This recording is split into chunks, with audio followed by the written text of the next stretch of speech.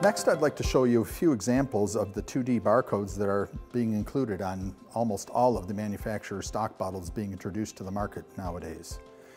So here's an example of a fairly small 2D barcode on this valacyclovir.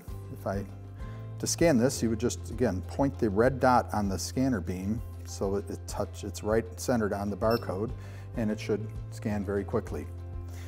So here's another example. This one is a lot lighter, but again, it just scans quite well on the Eyecon by just holding it in the right orientation with that red dot on the barcode.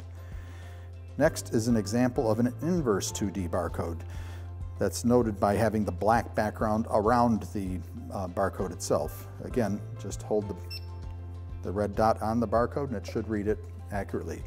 However, the earlier 9420s that were built before mid-2019 were not capable of reading this.